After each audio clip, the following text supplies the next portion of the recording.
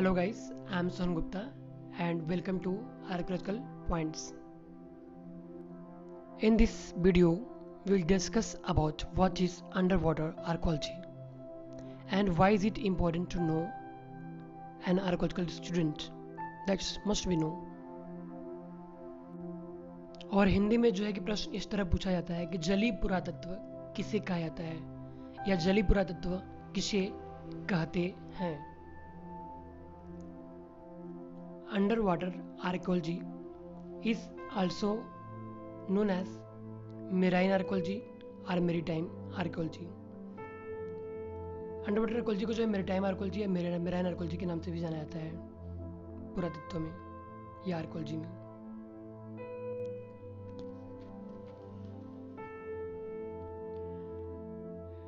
And in next slide, it is a discipline within archaeology as particularly studies man's interactions with the sea, lake, river.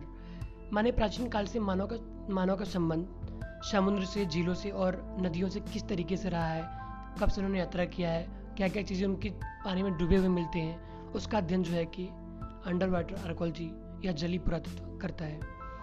It is concern with the study of underwater evidences such as shipwrecks, water-buried cities and other inundated archaeological sites. माने जो जहाज पानी में डूब जाते हैं या जो शहर जो पानी में डूब जाते हैं जैसे कोलकाता और चेन्नई मुंबई में होता है. एंड इनंडेड आर्कियोलॉजी माने ऐसी साइट जो पानी के अंदर डूब जाते हैं या बाढ़ के चपेट में आते हैं, उनका अध्ययन इसके अंतर्गत किया जाता है. It is an expensive branch of archaeology and is much costlier than any terrestrial archaeology. Archaeological एक्सकेशन माने यह जो है कि बहुत ही एक्सपेंसिव एंड कॉस्टली आर्कियोलॉजी का ब्रांच है जो कि पानी के अंदर किया जाता है. उसके लिए जो है कि तमाम तरह के नए इक्विपमेंट्स, टेक्नोलॉजी की ज़रूरत पड़ती है, डाइविंग की ज़रूरत पड़ती है. आर्कियोलॉजिकल रिमेन्स इन द सी और in other under water environment are typically subject to different factors then artefacts on land.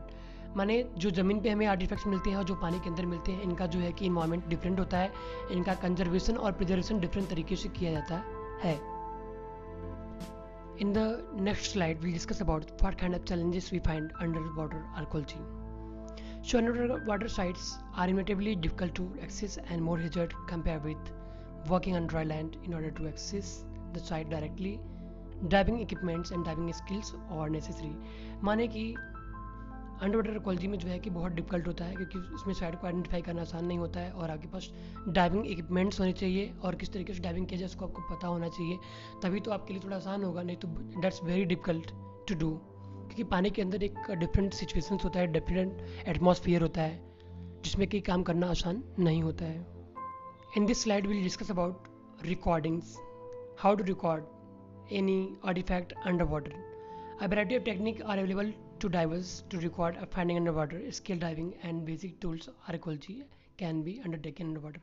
माने जो भी चीज़ें ज़रूरत पड़ती हैं उसके नाम लिखे हुए हैं कि अंडरवाटर आर्कियोलॉजी में आप रिकॉर्डिंग किस तरीके से कर सकते हैं और उसके लिए क्या क्या चीज़ों सामानों की ज़रूरत पड़ती है. In this slide will discuss about artefact recovery and conservation. Means what kind of artifact we can get from the underwater and how to conserve that. In situ conservation of underwater structure is possible. माने कि in situ मतलब क्या होता है कि जब भी कोई चीज़ जिस अवस्था में मिलती है उसका कंजर्वेशन पानी के अंदर किया सकता है. और आर्टिफैक्ट जो पानी के अंदर होता है उसका एक डिफरेंट एटमॉस्फेयर होता है, उसको पानी से बाहर निकाला जाता है. ऐसा नहीं कोई भी चीज़ आपको पानी के अंदर मिल गया आप उसको तुरंत उठा लिए, उसका preservation conservation is very important. Underwater archaeology in India. Underwater archaeology deals with the scientific study of material remains of man and his past activities on sea. माने कि जो मानव का संबंध जिन चीज़ों से रहा है जो पानी के अंदर मिलते हैं उनका अध्ययन के आधार पर जो है मानव का इतिहास बताया जाता है. The best effort of Dr. Sarao help initiate this interdisciplinary subject in NIO National Institute of Oceanography Goa. माने डॉक्टर एस आर राव का जो है बहुत बड़ा योगदान है जिन्होंने जो है कि NIO की स्थापना गोवा में किया और जो आज अंडर वाटर आर्कियोलॉजी के लिए कार्य कर रहा है. कंटिन्यू कहीं ना कहीं जो है कि एक्सप्रेशन करता ही रहता है. जैसे बेट द्वारका गुजरात में lidar can reveal structure and object under water and map site, Sonar, magnetometer and other remote sensing devices can help underwater archaeology. हमारे अंडर वाटर archaeology में कौन कौन से वस्तुएं हैं, कौन कौन सी टेक्निक हैं जो कि हेल्प करती है. इसमें लिडार बहुत इंपॉर्टेंट है, जो कि स्ट्रक्चर को नापने मापने में जो है कि बहुत हेल्प करता है, अंदर क्या चीज़ें उसके बारे में इंफॉर्मेशन देता है. So we reach on conclusion, underwater archaeology is the recovery of information from submerged artifact and underwater sites for the interpretation of the past human culture. माने जो भी चीज़ें हमें समुद्र के अंदर से या फिर झील के अंदर से मिलती हैं, जो मानव संबंधित होती हैं, उनका अध्ययन के आधार पर हम प्राचीन काल के मानव का इंटरप्रिटेशन करते हैं, या प्रेजेंट में भी जो 1900-1800 में कई सारी जहाज़ें डूबी हैं, उससे जो भी हमें इन्फॉर्मेशन मिलती है उसके बारे में हम पता कर सकते हैं. एंड सेकेंड जो है कि training in under water archaeology included field data collection, interpretation and site preservation. माने कि किस तरीके से हम डाटा कलेक्शन करें, उसका इंटरप्रिटेशन करें और साइट का प्रिजर्वेशन करें, वो हमें जो है कि अंडर वाटर archaeology की ट्रेनिंग में बताया जाता है.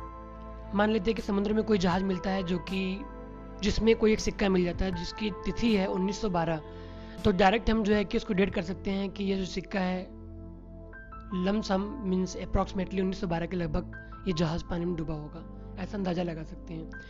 In this way, we understand that underwater archaeology helps us to understand man's interactions with the sea like river, which artifact we find, we study that, and then we interpret the human past. हमारे जो भी चीज़ें मिलती हैं हमें उन्हीं के आधार पे हम मानव का इंटरप्रिटेशन करते हैं.